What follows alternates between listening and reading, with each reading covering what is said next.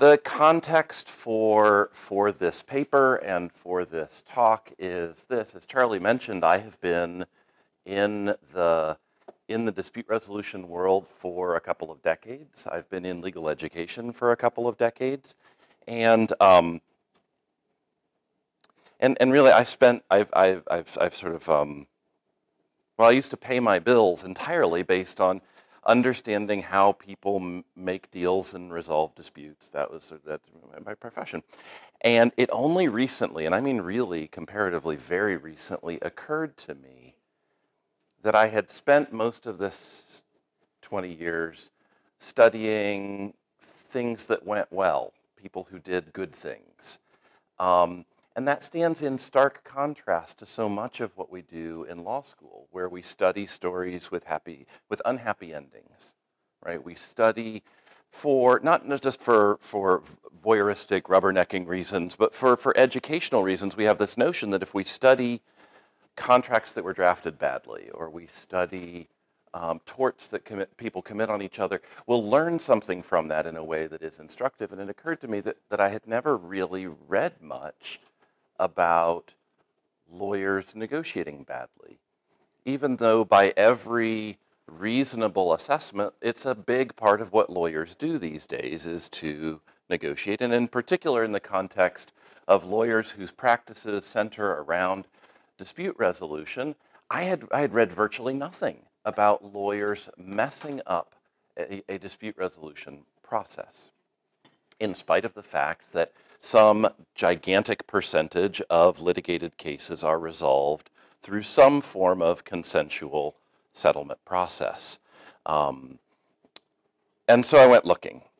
And the article that is coming out this fall, it's available online if you dig a lot, but it'll be easier to find in about a month, makes one empirical contribution that is this. I studied 16,000 lawsuits filed against lawyers. So these are malpractice cases over 10 years in 11 jurisdictions. So it's an unwieldy database, and for the social scientists in the crowd, happy to talk methods. I don't think it's probably the best digestion aid for today, but if you want to talk methods, I am so in on that. Studied about 16,000 malpractice cases filed against lawyers. And at least in these cases, less than 1% of those 16,000 cases involved a claim by a client that his or her lawyer did something wrong in the context of settlement. I felt naive reading some of these cases. I had no idea the creative ways in which lawyers could screw up almost everything related to representing clients. I mean, just the entrepreneurially bad lawyering going on across the country, and yet fewer than 1% of them had anything to do with lawyers engaging in alleged malpractice in the context of settlement. So then I studied about 8,000 ethics complaints against lawyers. Again, over a decade, this time roughly similar number of jurisdictions. Thinking, well, maybe clients who are mad at their lawyers for settlement-related reasons don't sue, they file bar complaints. Right, the standards are slightly different, the barriers are slightly different, but it was at least another way of trying to get at it, because this number, frankly, shocked me.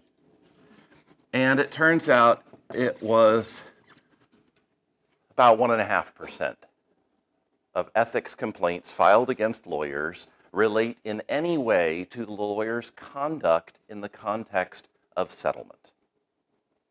Again, in contrast to the gigantic percentage of cases that are resolved through settlement, these numbers seem off. the third thing I did, just because, again, this seemed wrong. But I am asserting to you, at least for purposes of today, I invite you to believe me that these are what the data say. I then studied a handful of different state bar ethics advisory opinions. You know, sometimes if a lawyer has a question about whether a rule applies in a particular way, they need advice about how this fits with that.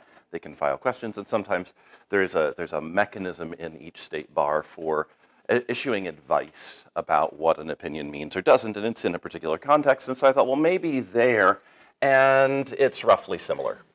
It's in all but one jurisdiction that I studied, it was less than 2% of them had anything to do with settlement-related lawyer conduct. And so some immediate questions based on this empirical claim that I am making. I suppose question number one should be, is that true? I'm saying yes, it is. But again, happy to talk about the methods I used for arriving at that conclusion. Maybe more importantly, if that's true, why? What explanation or explanations would plausibly produce a context in which it is unarguably true that lawyers spend a bunch of their time doing this thing, and it is, I am asserting, true that clients don't complain about that thing. And I'm not making an argument that there are too few or too many complaints against lawyers. There, nationwide data, it's about 0.8 claims per 1,000 lawyers a year. That's sort of like, it's not very common, but it's not unheard of for lawyers to get complained about. And my beef is not, I'm not saying that number is too high or too low. I'm saying it's weird that the ratio of complaints that are filed against lawyers is so dramatically low with respect to this aspect of lawyering in proportion to how important that is to lawyering. So why might this be true is another question. A third lapses into the normative. How should we feel about these numbers? And different of my colleagues have different feelings about them. And then a fourth question would be, regardless of how we feel about them, if they are true, are these numbers likely to persist? And so, so here's the, to go to the why. Why do these things come out this way? Here's my, here's the basic argument that I am making in the paper. I am making the argument in this paper that the malpractice systems really, but for purposes of this, let's simplify it to say there's one malpractice system, that the malpractice system in the lawyering context was designed with lawyers as litigators in mind. It makes some basic assumptions about lawyering and about clients and their interests that are reasonable in the context of litigation malpractice that may not serve us well or may not align well with the realities of lawyers doing things other than litigating. And so I'm going to suggest that there are three assumptions baked into our legal malpractice system. One assumption has something to do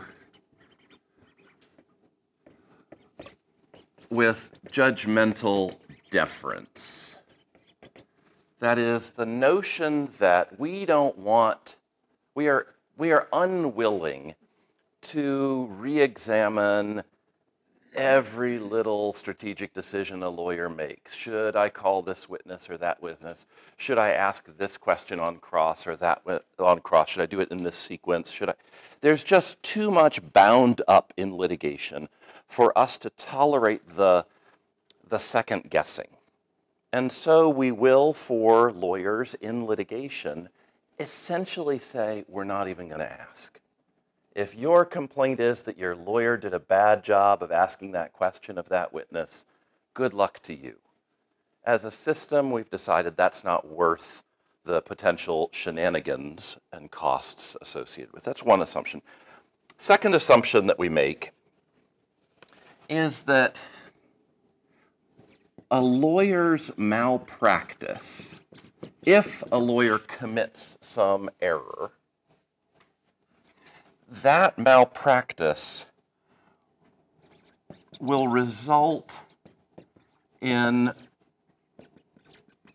a worse trial outcome or trial expectation.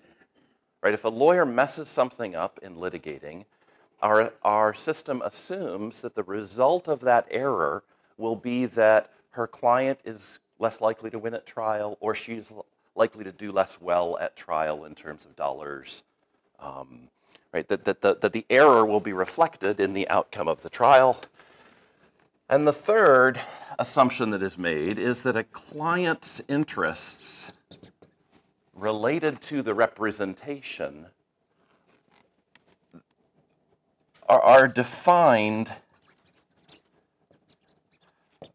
by trial outcomes, that is, by the remedial powers of the court. What the client wanted is what the court could have granted.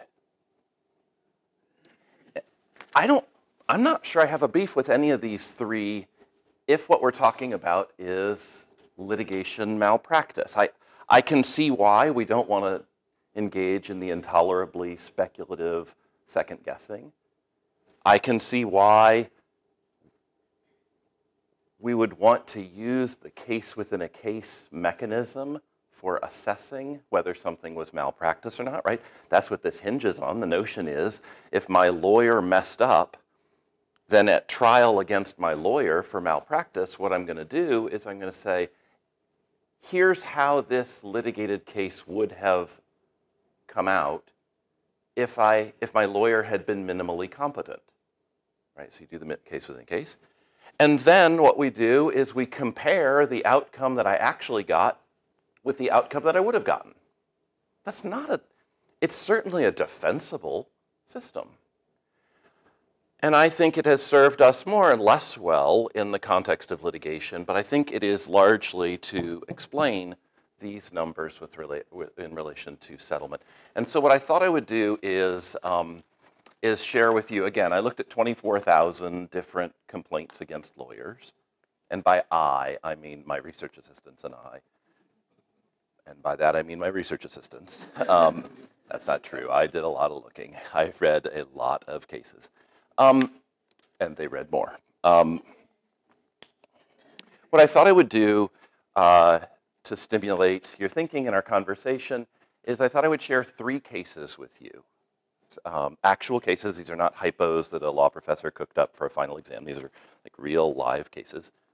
Well, they were alive. They're dead now in the sense that they've been resolved, but they're actual human beings, actual cases.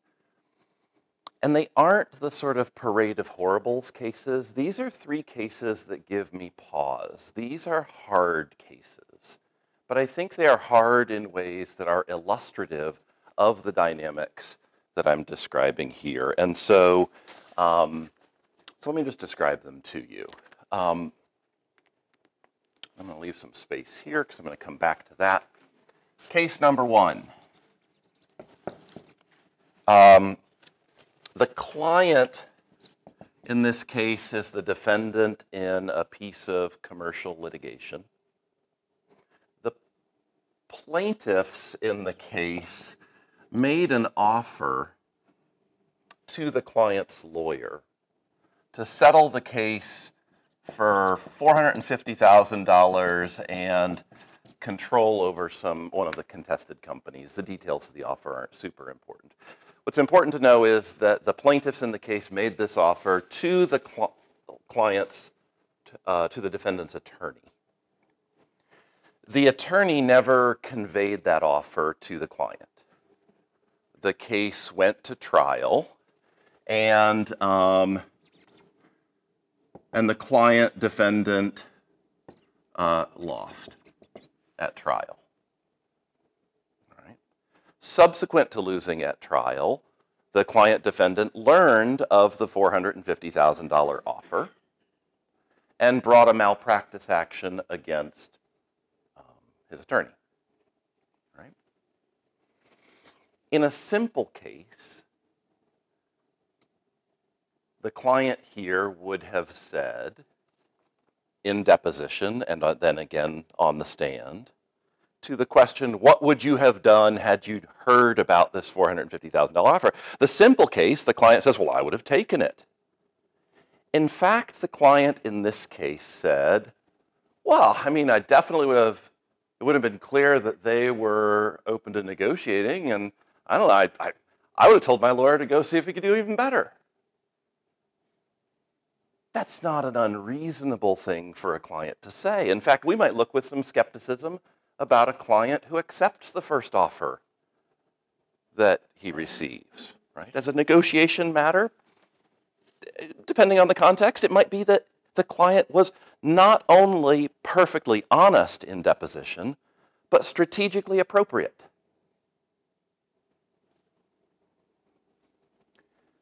The attorney in the malpractice action of client versus lawyer, having heard that, moved for summary judgment.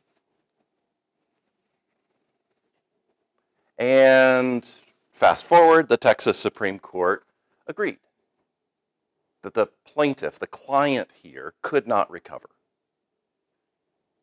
Even though, unarguably, the lawyer never conveyed this offer to the client. The Texas Supreme Court's logic essentially boiled down to, geez, can we really speculate about what would have happened in a world in which a client knew something? Gosh, says the Texas Supreme Court, that seems like a lot of guesswork. It seems like it opens the door for a lot of self-serving testimony, and we're just not sure we're willing to engage in the speculative enterprise of the what would have happened in this negotiation like that. What the Texas Supreme Court did not say explicitly, because they were not invited to, for reasons I don't understand, implied, though, in what they are saying, I will point out, is although every articulation of legal ethics that exists and every articulation of agency that exists places theoretical value on a client's choice, right? We defend the notion of self-determination and autonomy and informed consent by our clients. What the Texas Supreme Court said was that's actually worth zero. It is an uncompensable thing. That's case one.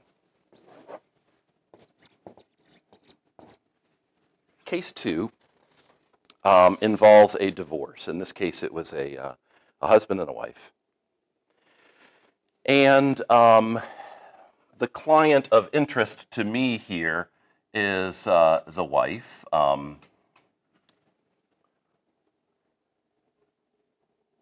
Her attorney, probably lawyer is easier, the client wife, her lawyer came and said, I've negotiated what I think is a pretty good deal. I advise you to take it. And she looked at the deal and said, there's some dispute about whether she said, grumble, grumble, okay, or whether she said, grumble, grumble, full stop.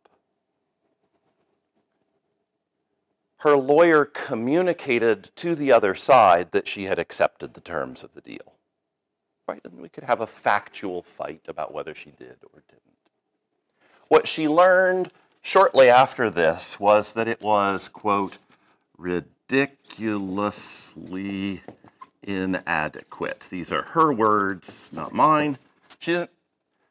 She came to believe that the deal was in fact substantively a terrible deal. And so she fired her attorney, and then she hired two attorneys, right? One for the wife versus husband divorce, and one for the wife versus lawyer legal malpractice claim. Okay? I am plainly more interested in this one.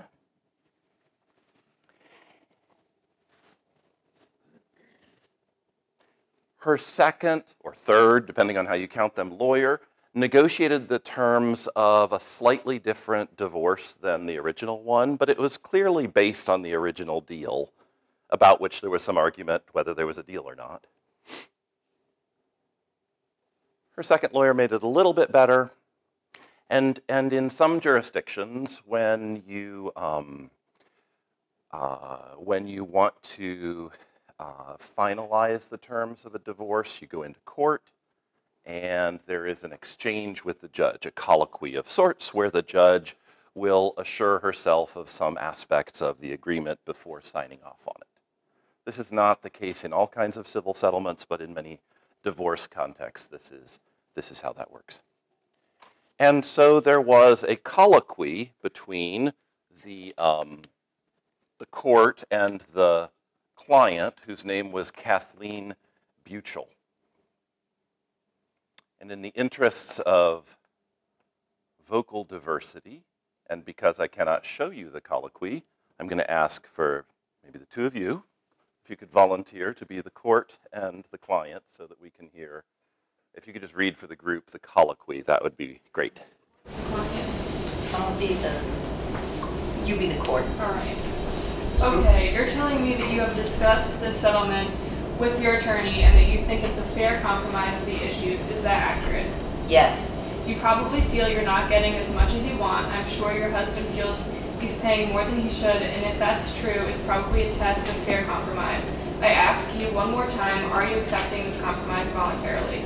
Yes. All right. And then We have Kathleen's attorney. And then we have Kathleen's attorney, who happens conveniently to be sitting next to you. And I've explained to you that I spoke to your attorney in the malpractice case against your former attorney, and with the proviso, I'll just place on the record, it is your understanding that entering into this agreement will not prejudice you in that case, correct? It's my correct understanding. So that your understanding is by entering into the agreement, you are still preserving any and all claims you have against your former attorney in connection with her representation of you in the matrimonial action. Yes. There, that's a colloquy. I mean, the real colloquy is like 10 times as long. But substantively, that's the colloquy, and that is the transcript of the colloquy in that case. The colloquy completed, the court said, fine, got out the official judicial rubber stamp, the divorce was finalized, and the next day, the wife's lawyer moved to dismiss the legal malpractice action on the basis that the client had testified during that colloquy. I don't know if you've heard it or not,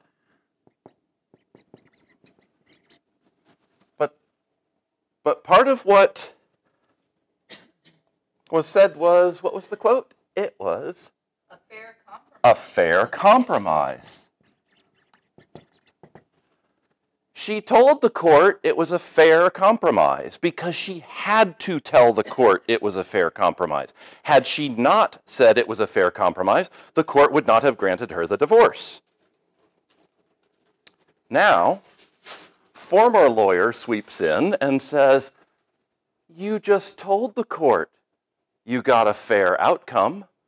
No one deserves better than fair under the law. You suffered no injury. This one was not in Texas, this was in New Jersey. The New Jersey State Bar Association, this went all the way up to the New Jersey Supreme Court, the New Jersey State Bar Association weighed in, filing an amicus brief in support of the lawyer's proposition that the wife's claim should be dismissed. They argued that to do otherwise would dampen the likelihood of settlement. As an empirical matter, I think that assertion is challengeable, but they made that argument. They made the argument that that it would interfere with lawyers' willingness to advise their clients to settle. And again, it's not a brief onto which I would have signed because it's not clear to me that settlement malpractice reliably comes in the form of urging bad settlements. It can just as easily come in the form of urging rejection of good settlements. And as a public policy matter, I can't intuit why we would be in favor of one of those two kinds of mischief as opposed to the other. But the New Jersey Supreme Court filed this amicus brief, and the New Jersey Supreme Court agreed, and the client here could recover nothing from the attorney.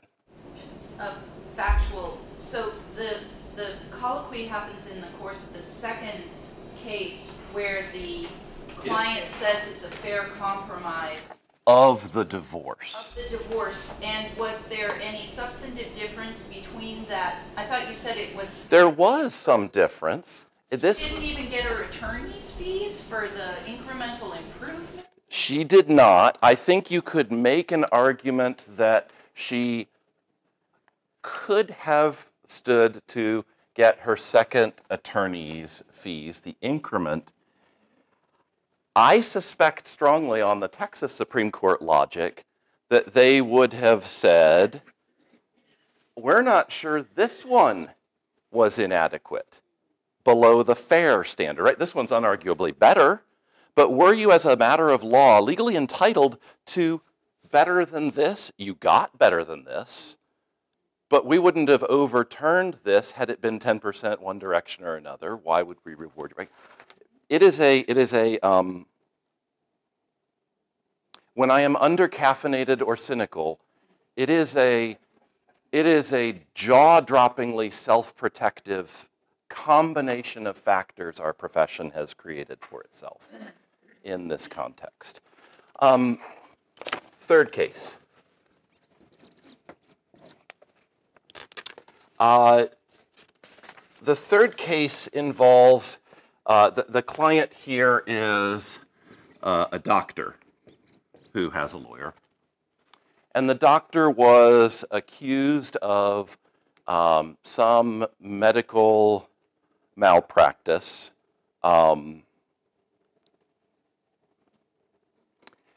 That was, all medical malpractice is bad, I'm not here to speak, but it is apparently not super significant as medical malpractice goes. And my reason for saying that is that the lawyer came back to her client here and said, look, I've been negotiating a possible resolution of this claim, and the deal that is being offered is $2,500, which for you and me matters, but in the scope of medical malpractice claims, that's not as many digits as one might normally expect to see. And the client, the doctor, said, and I should note, this was with the Connecticut Department of Health. I did not cherry pick this case for today's presentation. It just is interesting. And the doctor said to his lawyer, okay, I mean, $2,500, you cost me more than that, so I'm not so worried about that. I do want to be clear, though, I only practice in Connecticut once in a while. Most of my practice is in California and in Florida. This isn't going to mess anything up, is it? And the lawyer said, no, absolutely not. This is of essentially no import, said the lawyer to the doctor. And so the doctor agreed. It settled. And the next week, both California and Florida barred the doctor from practice under reciprocal discipline. Not surprisingly, we now have the case of doctor versus lawyer in a legal malpractice case, right?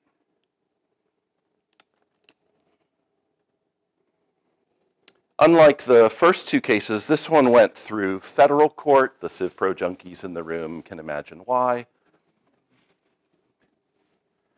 The federal court in this case dismissed the client's claim.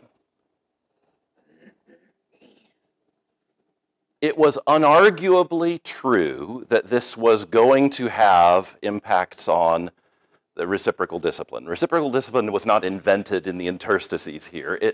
Any modicum of research would have revealed that agreeing to this punishment in one state was going to have an effect in other states. But they dismissed the legal malpractice claim against the lawyer. And the logic went like this. We have to look at the but-for world. Had the lawyer not given this crappy legal advice, what would have happened, right? That's the standard, right, in a tort action. What would have happened? Well, says the court in dismissing the case, what would have happened is that the Connecticut Department of Health would have gone after this doctor for this unsettled claim. And the doctor here has not been able to prove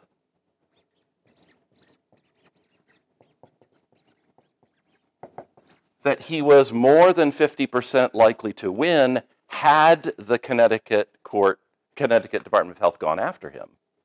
So, says the federal court, the client suffered no injury because the client got exactly the outcome the client would have gotten anyway, which is the client would have been barred in Florida and California. No harm here, says the court in Connecticut. There is, and I don't know if you've run into it in other contexts or in other classes, there is in the medical context and in a few other contexts, some states will permit what is called the loss of chance doctrine, right? The notion is that if you go in with if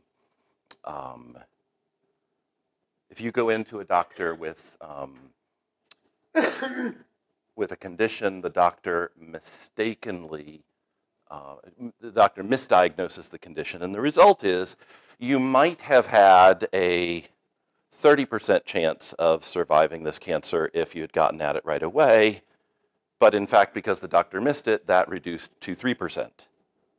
Is that a compensable injury the doctor has just caused upon you?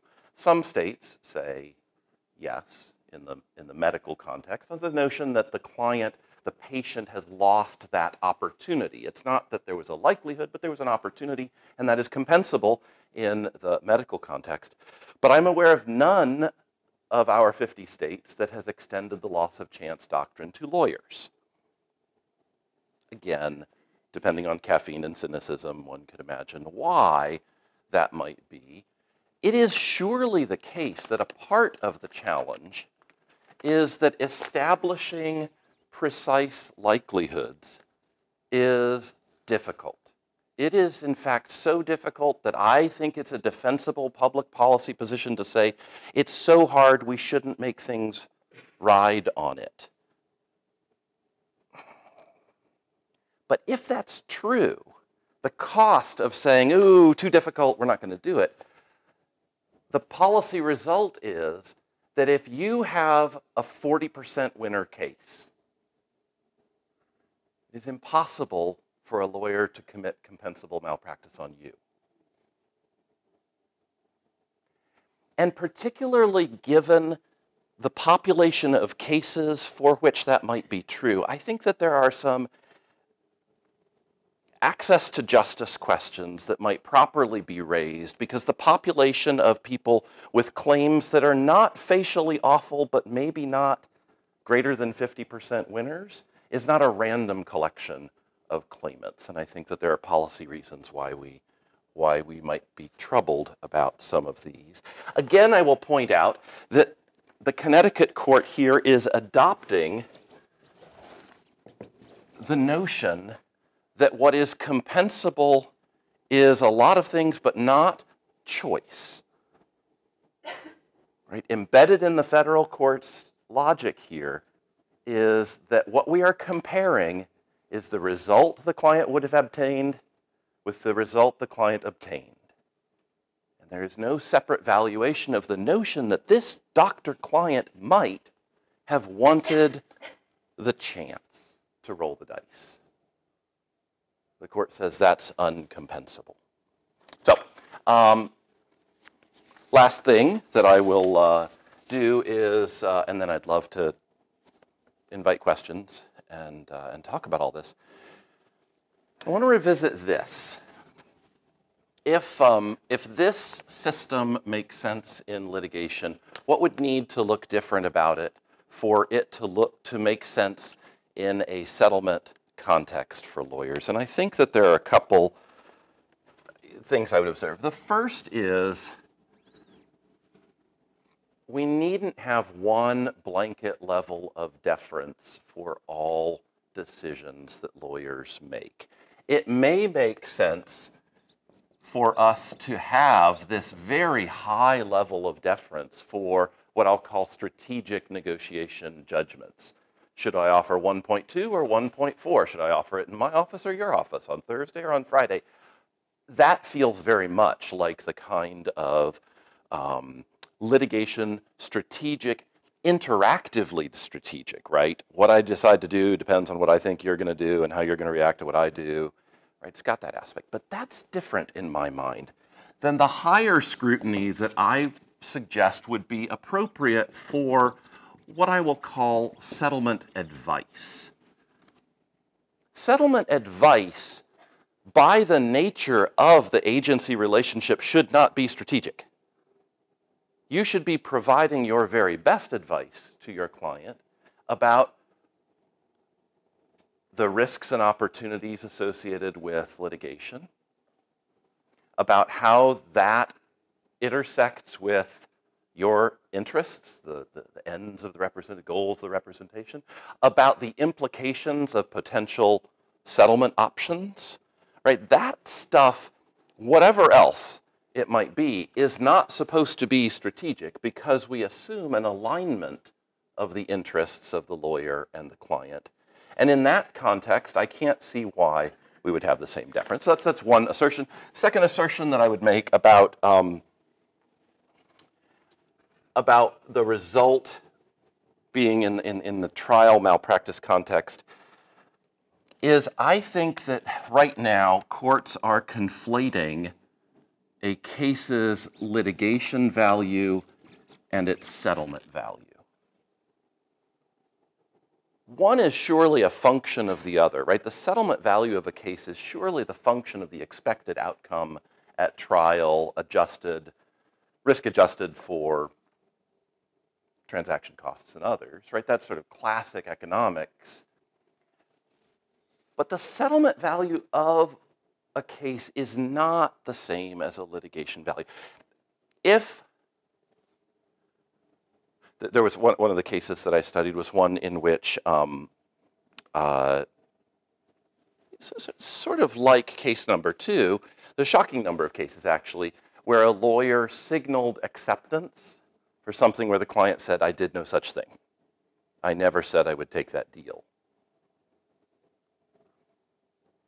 Let's say a lawyer mistakenly, not strategically, just plain old unarguable error, slip of tongue, in a settlement negotiation says to the other side, yeah, I mean, my client said she'd be willing to do anything in the north of $25,000.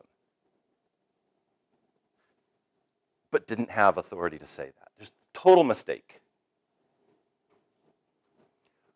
The injury caused to the client by that lawyer's slip of tongue, by that revealing of the confidence, is that the lawyer has just harmed the settlement value of the case, right?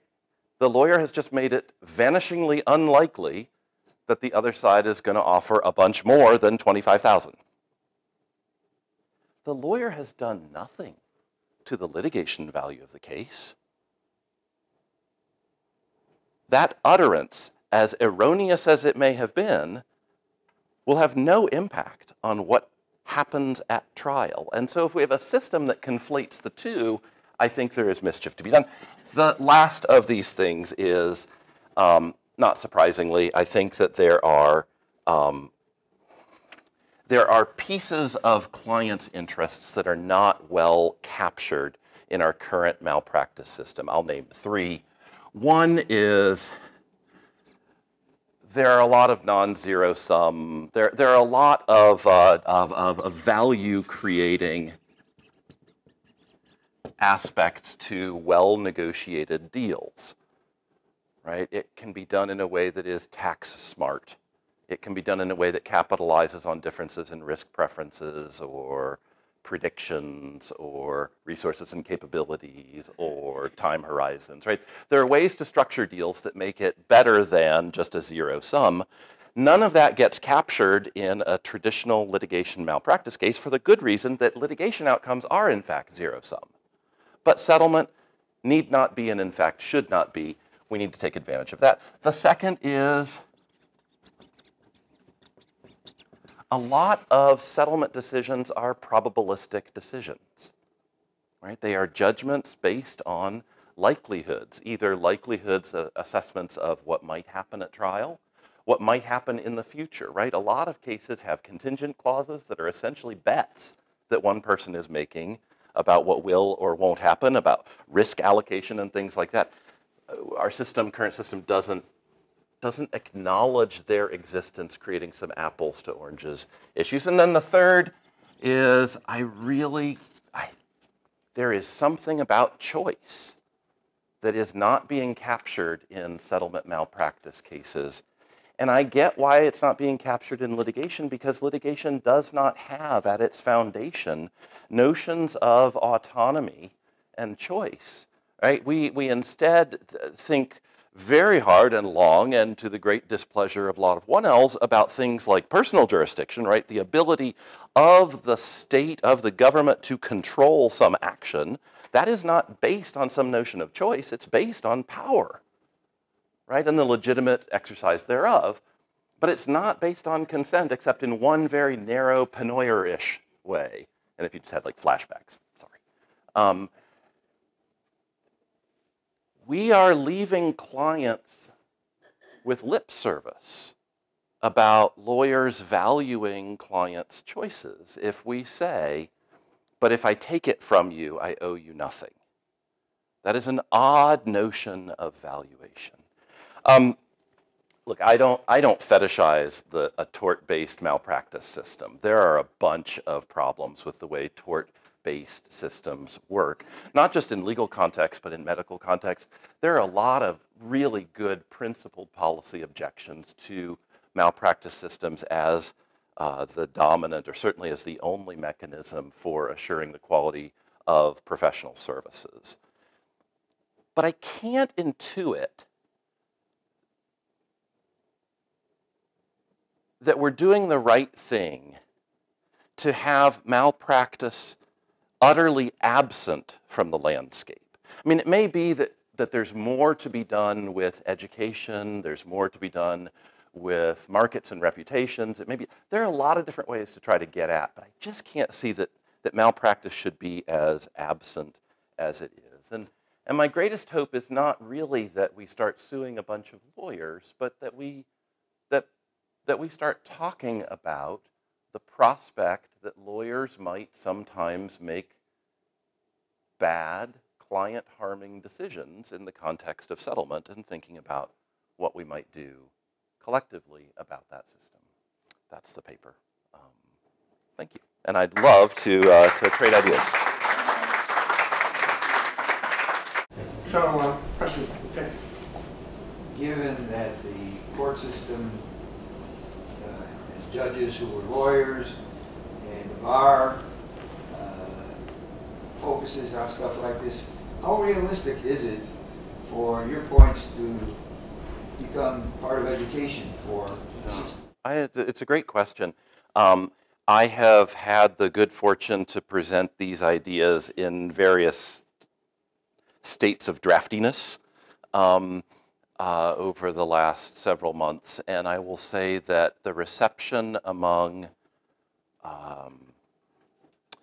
among people who study this, among academics and among judges, has been overwhelmingly favorable, and my reception with attorneys associations has been less so. And I think that they probably viscerally experience some of the complexities that I gloss over about things like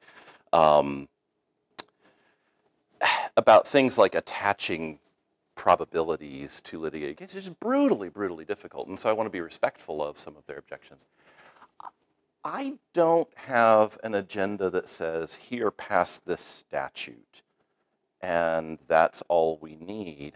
I think it is quite likely that we can get these kinds of conversations into legal education. I think we can pump the brakes on some of the logic that courts are using. In some jurisdictions, I will go so far as to say it is, I don't know if any of you are from Pennsylvania, but indefensible lines that they have drawn in the Commonwealth of Pennsylvania. Most jurisdictions are sincerely wrestling with this. And I think that there is an opportunity, especially as we contemplate the potential impacts of things like big data. What would we do with information that permitted more aggregated comparison so that we had more confidence about whether something fell within the parameters of a reasonable outcome? Might that change our willingness to engage in what has historically been a purely speculative exercise? Maybe, right? Might we start to see, as negotiation research continues, we've been at this now for some decades, and it is certainly not the case that negotiation research is at any risk of being able to say, if you offer 30 on a Tuesday, it will always produce a better outcome than if it's a Wednesday. Plainly, that's not there. But we know a lot more about how human beings make decisions, and I am not convinced that we are incapable of learning what doesn't work. I think we have spent 50 years trying to figure out what works, and that proves to be a very difficult bar. What if research asked a different question? What if instead the question were the negative? Are we really incapable of saying, look, I don't know whether this or that or the other is the optimum, but that is stinky bad as an approach to settlement? I think there may be opportunities there. The third and last thing I'll say is, I think particularly here, lawyers are enjoying a temporary paper-free existence. Our brethren and sistren in the medical profession used to see a patient, tell them what they tell them, and unless it involved a prescription, it never got written down. I'm overstating a little, but only barely. Legal advice to clients in all but some very narrow contexts is still lawyer said, client said, he said, she said sort of a thing that amps up the costs of a malpractice claim, because one can imagine a number of clients thinking, potentially correctly, who's going to believe me if my lawyer says that she said the thing, but I know what I heard. Even one of the cases that I led the article with involved a lawyer who told his client, you'd be a fool to accept that $1 million offer. I'm not allowed to write down a guarantee, but I'm telling you it's a 1 in a million chance you don't do better. And of course she lost. I'm not allowed to write it down isn't wholly persuasive. Anyway, so I think that I am more optimistic than I may be sounding here. I think the profession's going to keep changing. I think we may even enjoy some of the changes. Not sure. What else? So in the 1% or the 1.5%, from that, you pulled these 3 cases that I think we could characterize as false negatives, right? They should have been more consequences to the lawyer, and there weren't. In that 1% or 1.5%, did you run across any cases that you might characterize as false positives, where the lawyer acted appropriately, but they were disciplined or held civilly liable for something that was reasonable behavior in negotiation? It's a great question, and I want to start by saying many of my colleagues would not join me in characterizing these as false negatives. They think, at least I have some colleagues who think all three came out exactly right. I have others who think one or another of them is. There are some really hard cases, and again, here's where I want to be really respectful of practicing attorneys, because there are some kinds of practice that are wildly overrepresented in legal malpractice claims. Right? There are certain kinds of clients that are far more likely to bring malpractice claims than other kinds of clients in ways that I don't think are explainable by the quality of that bar or the complexity of that law, that have something to do with the clients and the contexts in which they find themselves.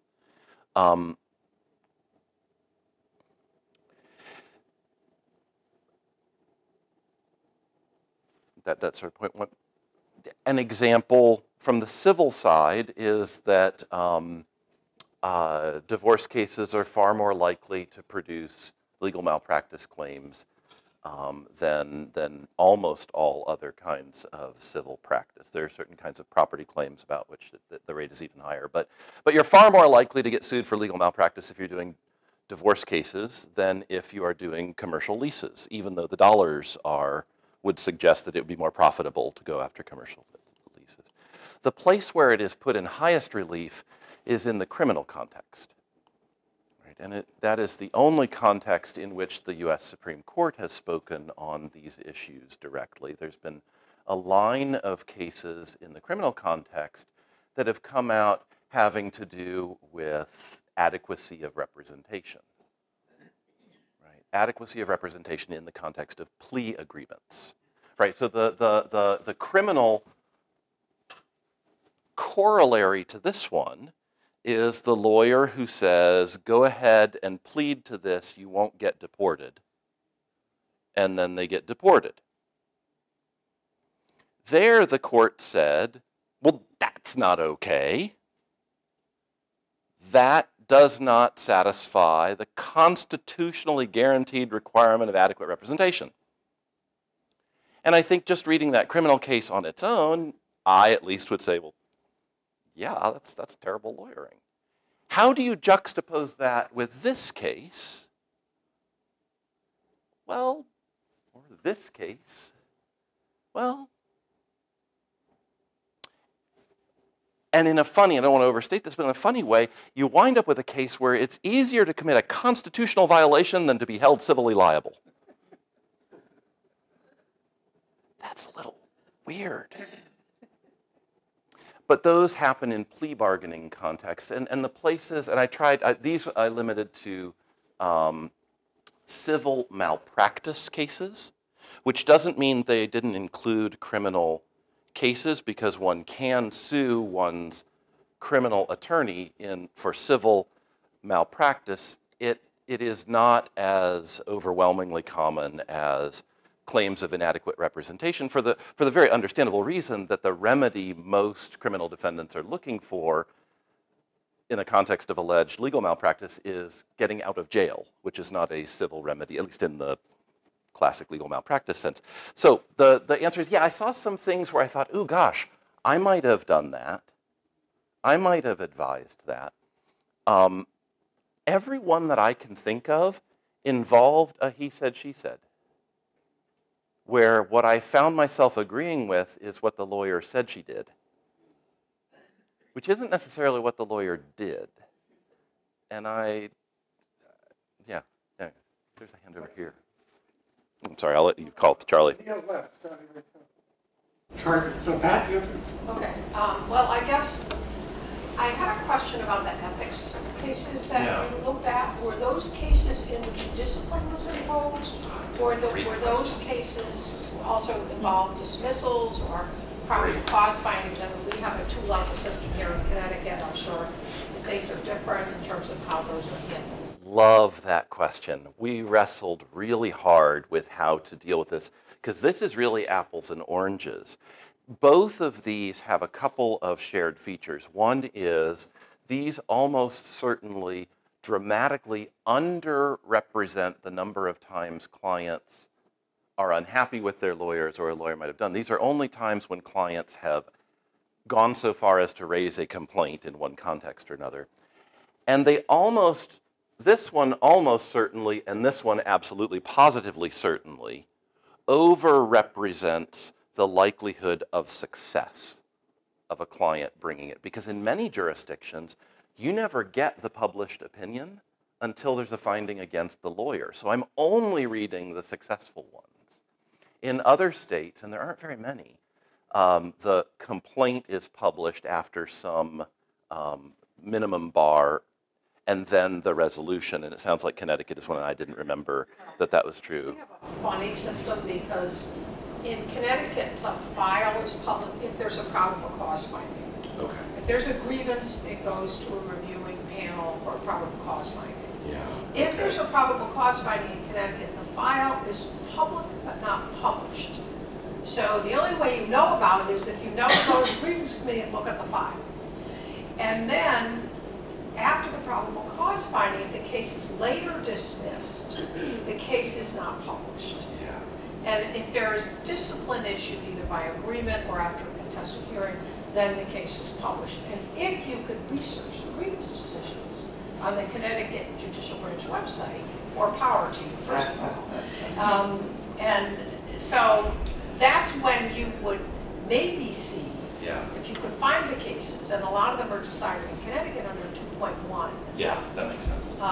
So that's when you would see in Connecticut. So that's what. So we only looked at only looked at published in the jurisdictions that we studied, which means they all involve some at least partial finding against the attorney. None of the states, at least I don't think any of the states that I looked at, published findings for attorneys. They only publish when the attorney is being sanctioned in some way. We did put together an electronic database. This one, purely my research assistants, and I employed a small army of them, because lots of states will tell you aggregated data. No state that we found, with one exception, that was Wisconsin, actually provides searchable databases in a way that would permit the kind of research that I will do. It will permit you to research an attorney. Right? You get their bar number, you can go look up that attorney. What you can't do is ask the question, how many attorneys have been complained against in the last year for failing to set up the joint account correctly? How many attorneys? Can't ask. So what we did was we created the database. We went in and we pulled every number, created it's terabytes. So it's a jaw-dropping database, and then ran our searches on that. And the researcher in me was super excited to have done it. It wasn't a lot of value for the work that, I mean, I'm just being candid. It was a lot of data that I now have. I did the same thing with a lot of the ethics opinions, although those tend to be published more. But yeah, the answer is this was negative findings against lawyers was essentially my database there, which is why I say it overrepresents the likelihood of success. Here's a question. Yeah. So for these three cases that, they were civil claims, These right? are all. So for the ethics committee, did you see a number of cases that although, like where an ethics complaint could move forward for removal of client choice, where a civil complaint may not? Like, are there any ethical implications for removing a client choice, even though there's no dollar value put towards them?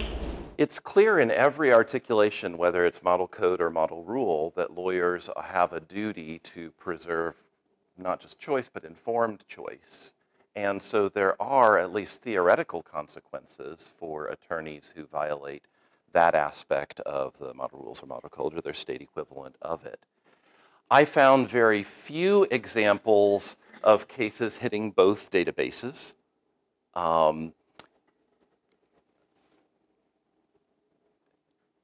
At the risk of a Civ Pro flashback, there are far fewer estoppel opportunities than you might intuit, given that there are identical facts, because the standards are different and because the procedures are different. And so there's not the piggybacking opportunity that you sometimes see, for example, between criminal cases and civil wrongs, right? Where you wait for the criminal to happen, then you grab the results of that criminal case and then preclude relitigation in the civil case. There isn't the same opportunity between ethics complaints and legal malpractice. And I will confess, I didn't know. I sort of made the assumption, I was wrong, just to be super clear, I was super wrong. I assumed that if a lawyer got sanctioned by the bar for violating a canon of legal ethics, or a code or a rule or whatever your state has, that would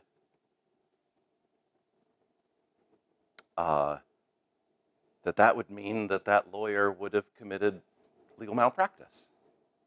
That the civil case against that lawyer would be easy, at least as to the breach of a duty. I mean, heck, the legal codes were right there, I thought. There it is, and it turns out no. You can violate, I'm not urging it, I'm saying if a lawyer were to violate one of the rules of legal ethics, she might yet successfully be able to turn around and defend a legal malpractice action on that very conduct because of the way our tort system is set up. For some detailed reasons I'm happy to talk about, but that was shocking to me. So I share, you should all be shocked about other things, not that. I got to be shocked about that one. I didn't know, I had no idea. Shelley, did you have a question? Yes, so you might already have answered it, but I was just wondering to what extent the malpractice lawsuits at least include as a baseline for their discussion the ethical rules of professional conduct. That would be an empirically answerable question. I didn't code for that. I was, again, shocked. I'm easily shocked, I guess. I don't know. Which may just speak to the profoundness of my ignorance going into this. It was very uncommon that in the context of these legal malpractice cases, the question of whether the conduct satisfied or did not the legal ethics rules, very uncommon for that to be part of the court's disposition of the matter. They really went through very classic tort analyses. Did you breach a duty? And that would really be the only place that might come in, but really, they were mostly talking about agency law. Did it cause, was there damage? Is it compensable? Very classic stuff. Breach of duty is the only place it got discussed. But most of the time, they didn't need to because things like tell client about offer is so obviously unlitigable. If your defense is, well, I didn't have to tell them about that offer. I actually did find one case where that was the claim was, it was a man who worked in the shipyards and was injured on a ship and injured very, very badly, brought a claim against the ship owner. The ship owner's attorney presented a $90,000 offer to the lawyer of the injured sailor. The lawyer for the injured sailor didn't tell the client about the offer. Went to trial. The guy lost, got nothing. Turned around, sued his lawyer for not telling. The lawyer said $90,000 was such a paltry sum, it wasn't worth conveying. This was a man who was rendered quadriplegic. There was no way he was going to accept the deal.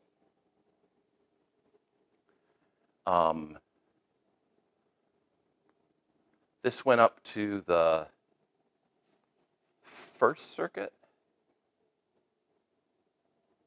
And the First Circuit spent all of their time arguing about whether in the malpractice action the client stood to recover $90,000 or $60,000 because the lawyer was owed a third under the contingent fee. And the First Circuit said $60,000. So Seaman got something. I don't know the last piece of paper trail on that particular case was the First Circuit pronouncement that the maximum that the sailor could recover in a legal malpractice action would be the unknown about, that's not a word, but the offer that was never conveyed minus the contingent fee that the lawyer who never conveyed it was owed. Again, y'all haven't had enough caffeine, or you're grouchy, or something, right? It's easy to sort of. Now, I do want to say, I forget what the name of it is, but there's a psychological.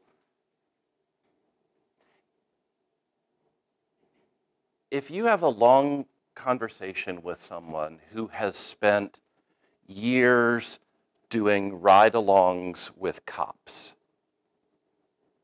you will have a different conversation than you will have if you spend your time talking with somebody who has spent years representing home insecure people and you're going to have a very different view of the world if you do work all day long with survivors of domestic violence. If you expose yourself to the same pattern of things over and over, there is a great risk that you will oversee that pattern, right? Whatever it is, in whatever political direction. This isn't a political comment. That's just sort of how we are baked. We take our data and we aren't great at extrapolating its commonality.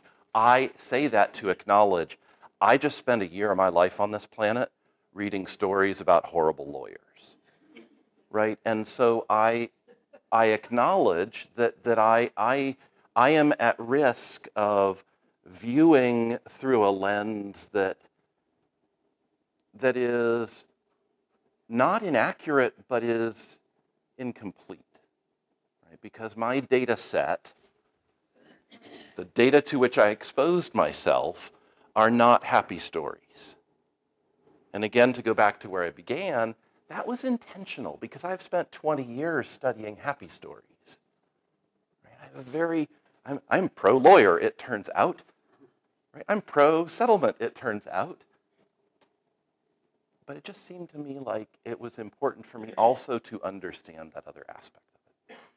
So I have a question. You've hinted at this, but you talked about how the legal malpractice system is looking at this through the lens of lawyer as litigator. Right. So how would you describe legal education today? Would you describe legal education as also making that same mistake of looking at future lawyers as litigators? Or do you see some recognition that we are, as you say, in the age of settlement, where in fact lawyers will have to be really good negotiators, and perhaps negotiation will be just as important as taking a course in constitutional law or Civ Pro, because it's so fundamental to what a lawyer does, whether you're a transactional lawyer or a litigating lawyer. I mean, you negotiate all. So I'm just kind of curious. You've looked at this for years. You've been a dean of a law school. You've actually done some interesting things, I know, at Oregon. So what's your take on that? I think that legal education does a better job than advertised at preparing lawyers for the complex reality that is modern practice. We are not perfect, holy moly, we're not perfect, but I think that there is a too easily knocked over straw man vision of legal education that is a generation old, where one could credibly say, I graduated from law school never having actually seen a complaint. It didn't take hard work. I just am not sure that would happen. Today, I don't want to overstate it, but I think that there are, well, I know just as a data matter, 2 generations ago, as late as the early 1980s, there were only, I think the number is 6 law schools in this country that taught a class on negotiation and ADR. Today, the number of the 200 law schools in this country, the number that don't teach a class on negotiation or ADR is 0. Some do more than others, but I'm just not sure that it's the case that law schools doing as badly as I think fairly we might once have been criticized for doing. I think that the market is demanding, to the great consternation of all of us associated with legal education, whether consumers or suppliers, the market is demanding graduates that have a sort of breathtakingly broad skill set. And I think that settlement-related skills, negotiation, litigation analysis, some of the advising things, some of the deal-making things and related ancillary, dealing with human beings and psychology, there's all kinds of stuff baked into this. I can't think of any law schools that aren't at least trying. They're just trying to do a lot of other things too. And so I like us better than we were. We are probably less good at it than we will be a generation from now, but I think the arc is a positive one. And I actually am optimistic about this as well. I can think of no profession that has sustainedly insulated itself from accountability so effectively as lawyers. But I think, I mean, even so where are some of the cracks going to appear? Like I said, big data may change some of the difficulty. Specialized practice areas may change some of this, right? Settlement counsel didn't exist a generation ago. Collaborative law didn't exist a generation ago. There are kinds of practice where the notion of a singular, a unitary law degree being everything you need to be every kind of lawyer to everyone, that I think is unlikely to persist. And if what we see develop out of the legal profession is something more in the nature of specialized practice, now at least you've got the breach part easier to demonstrate. Because part of what happens in all of these legal malpractice cases is the plaintiff has to demonstrate that what the lawyer did is not what other lawyers do. Right? You have to demonstrate that this was out of the ordinary, and it becomes a lower standard of care, right? So if you have a higher standard of care because you have self-advertised, for example, as settlement counsel, you can't turn around and say, well, what do I know about settlement? You just advertised yourself as settlement counsel, right? And so I think those might be a couple of opportunities for that. Sure. So I want to separate that part of the board over there from the rest of it. Good. The rest of it, I get where you are, right? And you looked at these cases and you saw in them an inadequate recognition of the flaws in lawyer behavior in negotiation. I'm wondering about the data you started with, Michael, and the surprise you professed about this less than 1% and less than 1.5%. Because it seems to me that in something like settlement, the quality of the settlement, the wisdom of the settlement is not something we ought to measure through big data. So be careful what we wish for. It's in the client. It resides in the client's satisfaction. And so I'm wondering whether the difference between the 1%, the 1.5%, and the other 99 or 98.5% is not so much the lawyers, it's the clients. And that clients who settle are clients who are satisfied. Yeah. And so you know, you're sort of trying to draw out a failure in a situation that the client maybe does not perceive to be a failure. Do you understand my concern about that? Yeah. Let the potential disconnect or the overclaiming from these statistics. If I were claiming that, yeah, I think it would be easy to make a claim I am not trying to make. It may have come out differently. Some percentage of lawyers' activities are doing things about which then clients might complain that have nothing to do with satisfaction levels, right? It's did you commingle funds? Did you return my phone calls? There are things. I am skeptical that this is the right percentage, in part because sometimes people are just happy with the outcome. Cognitive dissonance alone would suggest I'm a smart person, I hire smart people, I agreed to this deal, it must be a good deal, right? There are lots of pathways that would permit us, maybe falsely from an outside perspective, to be happy. As an order of magnitude matter, though, I don't think that could account for an extra digit, which is what I was expecting. I think that could account for part of the story, but in a medical malpractice context or in a therapeutic malpractice context, one of the things we're really concerned about is invisible harm, right? The client, the patient who was harmed but doesn't know she was harmed. Right? We worry about that in that context, and I'm not sure why we wouldn't worry about it here, especially if part of the reason they're happy is ignorance. Right? If the malpractice is actually about settlement advice, then their happiness should not be our gauge. It would be my sort of facile pushback, at least. Now we've hit the 1:30 mark, so but Professor Moffitt will be here for a few more minutes if you want to talk, ask your questions privately.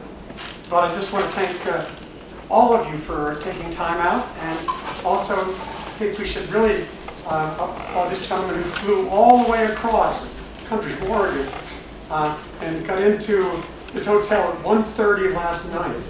Does it show? You're smiling and talking. So give me a hand for. Thank you all.